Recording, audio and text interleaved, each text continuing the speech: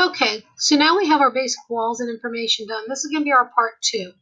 What we're going to do now at this point is we're going to go ahead and we're going to insert all the things we're putting in there, the tubs, toilets, sinks, and stuff like that. Now, what we need to do is to be in the 0 layer. And the 0 layer is what I call the chameleon layer. If you have someone else's drawing and say they have 10 different layers and they all have different colors and attributes and things like that, if you put them in on a layer such as like our wall layer, they will pick up just the wall layer attributes. It will not be their own. If you put them on the 0 layer, it is our chameleon layer. Whatever information will be put on the proper layer. So we place ourselves in the 0 layer. And the next thing we're going to do is we're going to come over here and we are going to insert and insert again. From here, we're going to click on Browse. Please go to our W drive, which is our AutoCAD drive. You know that by now. And I want you to find Drafting 1 ARC projects. First one we're going to be doing is Symbols, and we're going to tell it to open. At this point, when you're looking at it, insertion is going to be on screen, and the scale is going to be uniform. It's going to be 1:1, and we're not going to rotate it. This is important that it's exploded, because with all the different pieces coming in, if it's not exploded, then what's going to happen here is it's going to stick together and you're not going to be able to move it. You'll have to explode it after the fact, which if you exploded too much, it's going to be a mess. So make sure it says exploded and you tell it okay. For this one, just come up and pick in this area. Now, take a look at what we've got.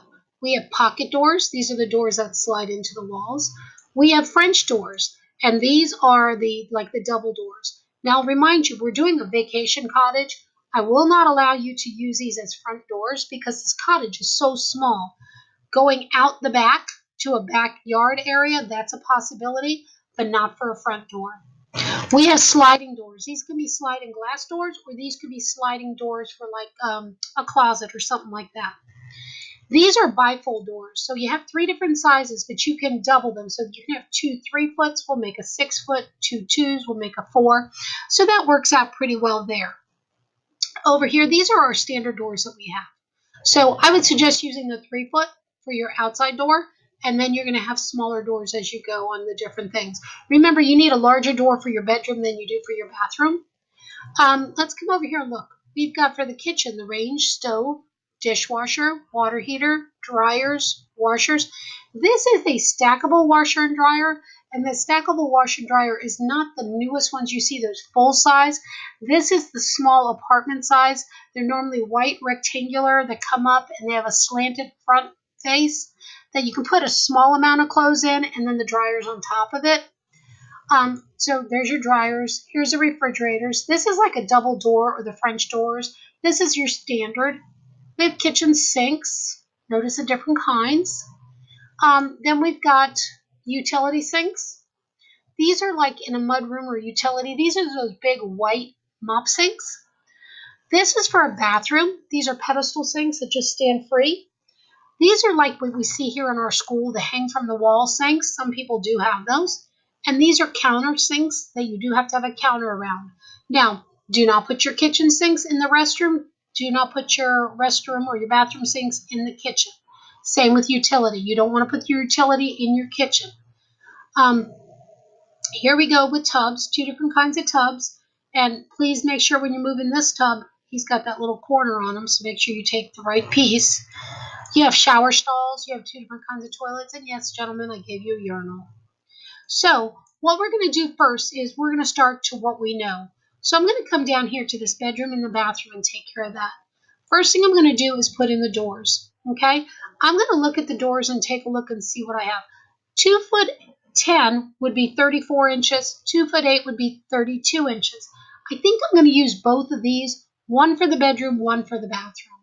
So what I'm going to do is I'm going to go ahead and I'm going to copy. Please remember to copy instead of moving, because if you make a mistake with these, you're not going to have them. You're going to have to reinsert all these files again. So let's just take these and place them kind of sort of in the area. Okay, so now I'm right here. Put myself in the wall so I can do some offsetting. This door is swinging the proper way, but this one's not. So what I'm going to do is I'm going to mirror this door. And I'm going to make sure my ortho is on. And I'm going to delete the source. Now, with that, how we attach these is very simple. If you look at a door like when you go home and look behind your bedroom door, your bathroom door, you're going to notice there's approximately 4 to 6 inches behind that, including all the trim and stuff. So you got to remember when they're hanging doors, they just don't put one 2x4 around it. They always double up their 2x4s, and then they have the actual door jamb going in there. So it's between 4 to 6 inches average for us to do this drawing with. So let's just take our offset, and I'm going to just use 4 inches. And I'm going to use this wall and come out 4 this way, 4 this way. And I'm going to go ahead and trim. I'm going to trim this up and this up. At this point, I'm going to go ahead and move my door from here. Oh, I don't have my midpoint set, so let me come down here and change up and add midpoint, because that's definitely going to be needed. Much better. Okay, so I'm going to go mid. And I'm going to move it again. Whoops, grabbed it from the wrong spot for myself. From here to here. And now I'm going to copy this little 4-inch line from here to here and all the way over to here. Now I'm going to do a trim. I'm going to select all of these lines that I just put in, these little guys. And I'm selecting, I don't want to hit my space bar, because if I hit my space bar, look at the little stuff I'd have to trim in there. That would drive me crazy. Okay?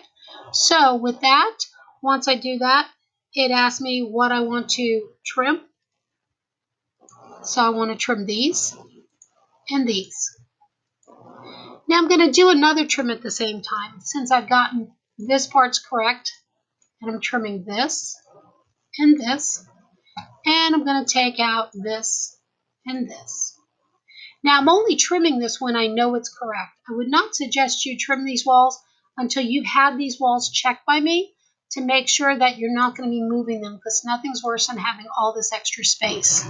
So check out how that looks now. Looks pretty decent. So we have that set. So the next thing I'm going to do is I'm going to work in this bathroom right here. So I'm going to come up here. I'm going to copy some things. I'm going to come and go over here and copy. I'm going to take this tub. I'm going to take this sink. And I'm going to take this toilet. I could copy them one by one, or I could copy them like I'm doing. And I'm just going to plop them kind of sort of in here. And I'm going to move them when I need them moved. Okay? So I put them in, and I can move them closer. But what I'm going to do is I'm going to rotate this tub. And when I rotate, please, please, please, make sure your ortho's on, because you don't want things slanted. And I'm going to take my move. I'm going to go from the corner, and I'm going to go to the corner. I'm going to rotate the toilet.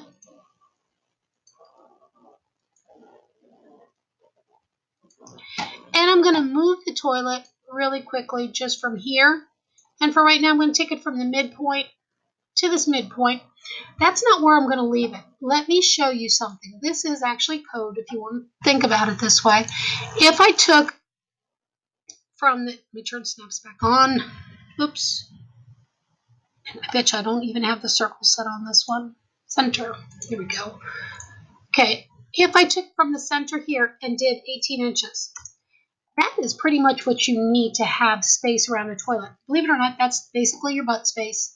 So we're going to take this and move it up with our ortho on, so it's almost touching the tub.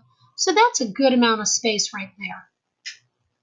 Now, this was an in-counter sink, and there are some different sizes of counters, and we're going to put an 18-inch counter.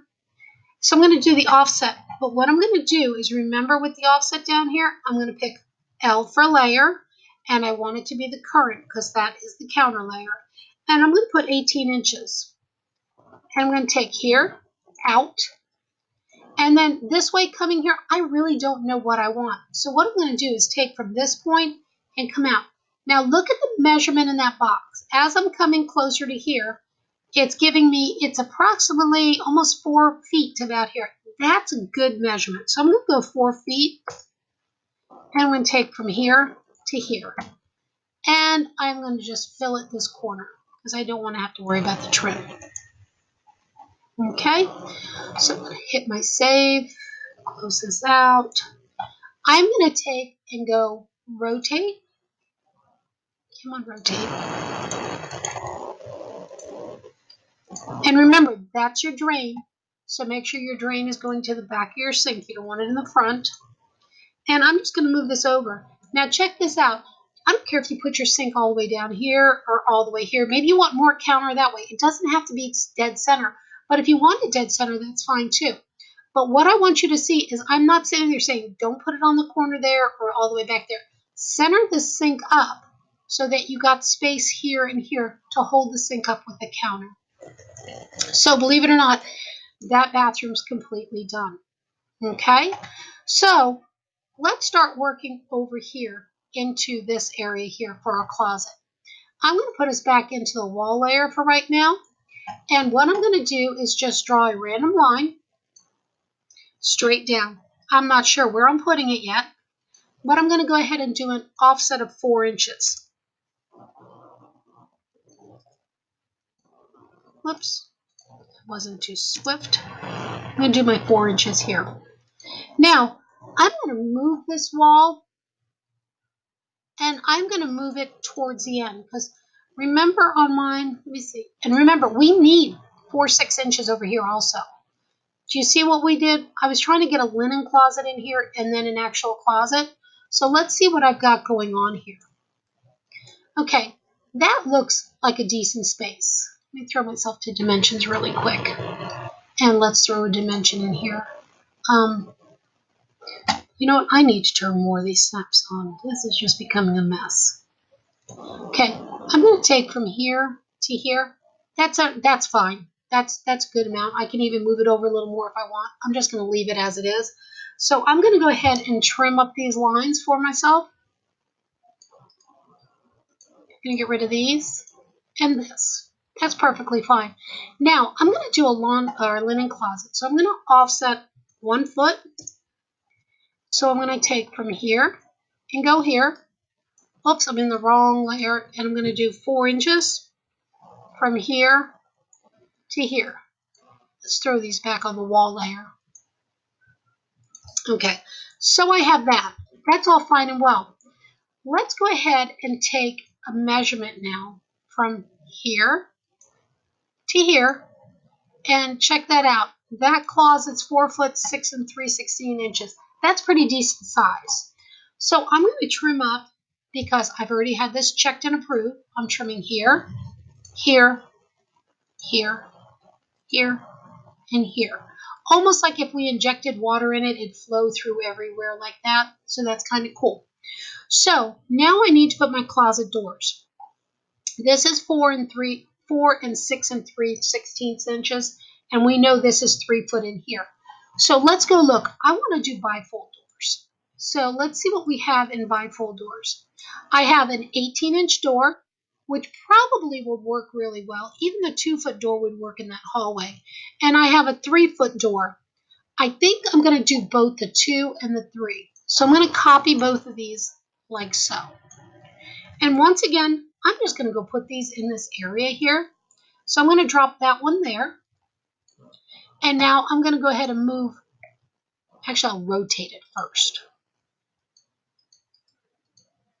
Make sure I got my ortho on, and I want the door facing out.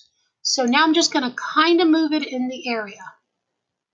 Okay, I'm not quite sure where it needs to be, but I'm going to kind of put it in here. Okay, so let's work on this one first.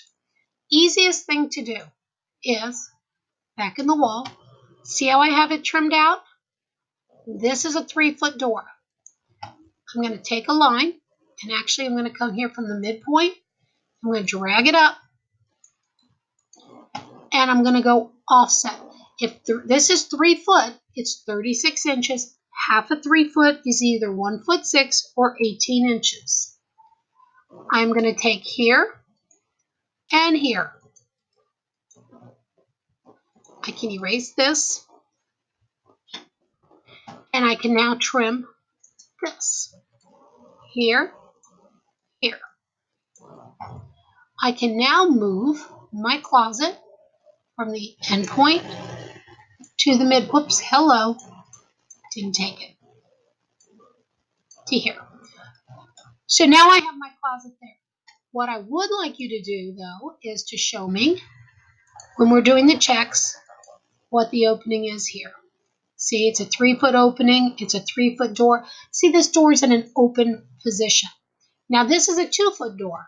So what we're going to do here, back to walls, to a line, come from the middle, straight out, and let's offset.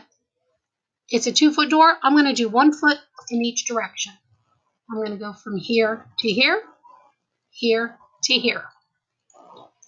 I'm going to erase this, and I'm going to trim this here, here, here. Now, this is how this door is going to open. Now, you want to think about this. When I open this door, if I have it over here, I'm opening it. I'm going to kind of get into this way because there's only 7 inches here, so this is going to be in their way. I've got this bigger bedroom down here, and the door is going to be in this area. So I think I'm going to have this door get placed to the middle here. So that way it's opening up against this wall here. So once again, give me these dimensions from here to here. And let's put this in the proper layer so it doesn't drive me crazy. Now, if this has got too much dimensions going on, you do realize you can move dimensions in different areas. I can slide this over here, not a problem. I can freeze them all. So now I've got this and this. Okay? Now remember, keep saving, and also I need you to go ahead and make sure that you do a print. Print every day if you can. Okay? When you get to a certain point and you want to print, let me show you. Actually, I'm going to do a separate video on the printing. Okay? That way you'll have a clue on the printing. So I'll do a separate video. We'll get to it. But I would suggest if you get the walls all done first, print it out, turn it into me, then start working on these rooms, print it out, turn it into me, and every day that'll work more and more. Okay, next thing. I think I'm going to use the same door over here. So I'm going to go ahead and copy, and that was a 2'10". I'm going to copy that door and move it into this area here. And Miss Olson's on a roll with all of her emails today. And I'm going to come from here, and I'm going to do my mirror. And have my here, erase it. And then what I'm going to have to do, actually, let me undo that because that was kind of silly. What if I just rotate this one? Let's see what I can do on this. Because I just realized what I needed. I needed that direction. Okay. So I'm going to come in here. I'm going to do my offset, 4 inches, here to here. Trim, here. Move, here to here. Copy from here to here. And then trim. Remember, I'm not hitting that space bar on this because it would be too much stuff to trim. So now I have that. I also have, I know I've checked this already, so I have this taken through. So I'm going to come down here and clean out this too. Now remember, I'm only trimming these once I've had this all approved, so that's pretty decent.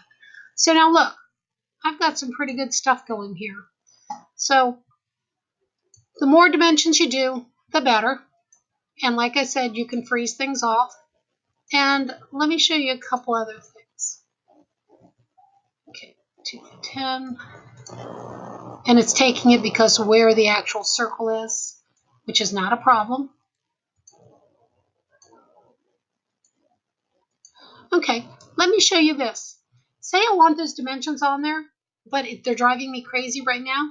Instead of you freezing all of them off, if you come down here And let me see if I've got, see where it says isolate object, these little guys, 3, hold it. You can say hide. You can pick any of the dimensions that are in your face that is driving you crazy, and you can hide them. So you can hide them, and then when you need them back before you print to give it to me, and object isolation, and they're right there. So don't forget about hiding. Hiding is a nice little thing you can actually do. Okay?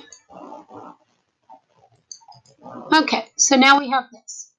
Well, my next thing I have, this is going to be the closet. It's going to be a closet for my front door, and it's going to be a closet for this bedroom. So I'm just going to go ahead and do something like this and go back to my walls, and I'm going to do an offset of 3 feet. I'm going to take this here, and then I'm going to do my 4 inches. And at this point, I'm going to trim this out. So I've got a very nice closet, and I've got a pretty small, you know what? This is a perfect example to show you this too. I have a 3-foot closet there, but you know what? I decided I want to make it 4. I really don't need that huge of a closet there. So watch, let's do the stretch again. With the stretch, if I come from here, and you have to go from your right to left, anything that's inside, so these 2 lines are inside, will move. Anything that it's crossing over with the green box, it'll stretch. So I'm going to pick that, right click, pick a point, and see how it's stretching. I'm going to put my ortho on so it only goes up. And I want to have this 4 foot. So that was 3 foot. So I'm going to type in 1 foot, and now it moved it up. See how easy that was? So now, this is where I'm going to go ahead, and I was going to put my bifold doors that I'm going to do here. Before I do that, I want to find out what size is this closet. I know this one's 4 foot, so I'm going to take this from here to here. This is 6'8". That's a good size. So I need to figure out what size on things I need to do. And this closet here is 4 foot. I'll double check that. There it is. So let's go take a look at these bifold doors. Okay. Coming over here, I have a 6'8". If I wanted that whole closet to wide open, I could use a 3 foot. But I think with that, I'm only going to do a 2 foot. And to be honest with you, with that 4 foot closet, I think I'm going to use a 3 foot for that one. So I'm going to copy these up. And let's show you what's going on here. I'm going to put, that's going to be my 3 foot down there. And then I'm going to move my 2 foot over. So let's move this one to here. So now let's put this closet on. I'm going to rotate. Make sure ortho's on. And now this is 3 foot. So I'm going to take my line and I'm going to go from the middle and come straight out. And I'm going to go offset. That's a 3 foot door. Half of that's 18 inches. I'm going to go here and I'm going to go here. Delete this and trim.